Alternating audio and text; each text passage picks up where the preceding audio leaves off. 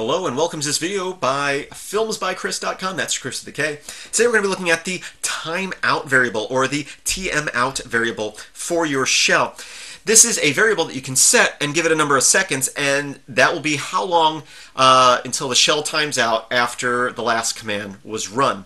This can be useful, especially if you're like a system admin, maybe you're at a screen, and maybe you're doing stuff as root.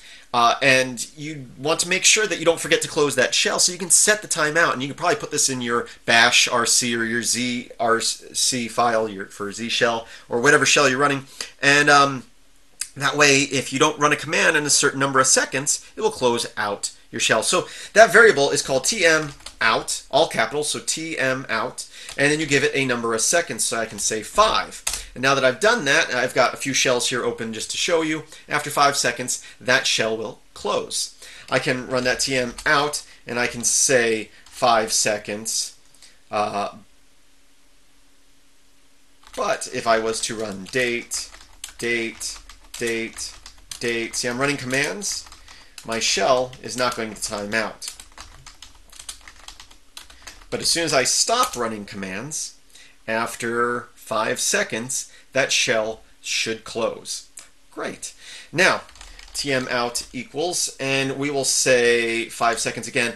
Be aware that it is after the last command was run. So I could still be typing out a big long command, but after 5 seconds, this shell will close, even though I was typing something. So it's running command. So again, TMOut, you could set something to like 60 seconds, or if you want to do 10 minutes, you can do 600 seconds, or you can do 6 seconds. And again, I can run date, and I'll start that timer over again, but after date, I should be able to go 1, 2, 3, 4, 5, and 6. There we go. So that is the timeout variable for your shell. I've checked it in bash and in Z shell, and it's set for both of those. It seems like it's a pretty standard thing. And again, it can be very useful if you just don't want to leave your shell open, especially if you're doing things as a root user, and you might get distracted and walk away from the keyboard, and then your root shell's open. And most modern systems now, if you use sudo will store your passwords for a set amount of time. So you might want to set your timeout for less than that, so that if you haven't typed the command in 1 minute, it will exit out. But also be careful, you don't want to exit out in the middle of you doing something. Anyway, this was a quick little video to show you the timeout variable for your shell. I thank you for watching.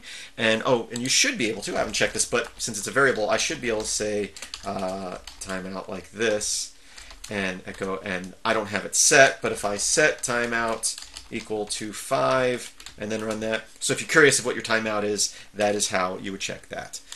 So that is all. I just closed my shell. Thank you for watching.